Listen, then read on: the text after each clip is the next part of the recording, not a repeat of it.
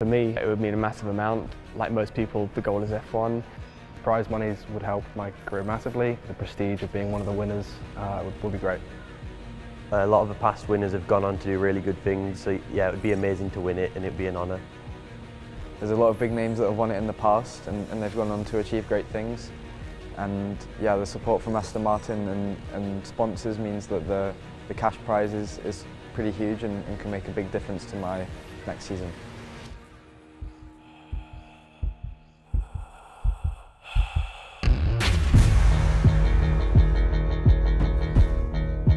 You know, what happens here over these 2 days can have a huge effect on a driver's career.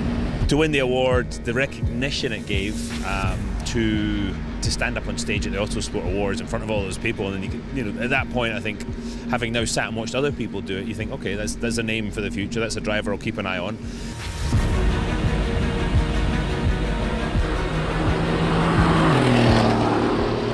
It really is the ultimate test. We're throwing a few little changes in that we've never had before. The guys we've got this year are extraordinary. I mean, they've come more prepared, they're fitter, they're stronger, they know what's going on. They've looked at YouTube, they're asking us questions that we're amazed by.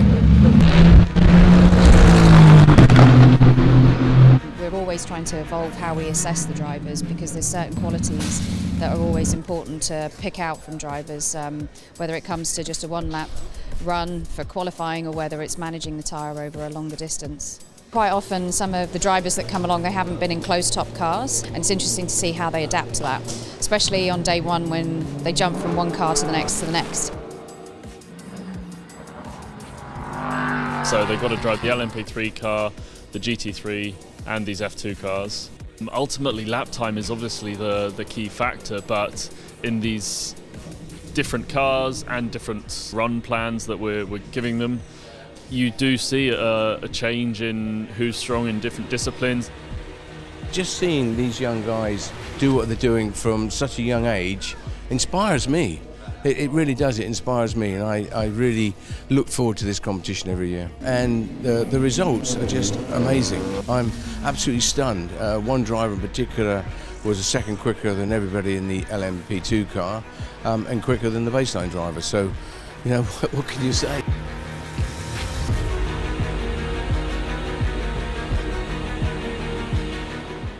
Yeah, it's absolutely neck and neck right now.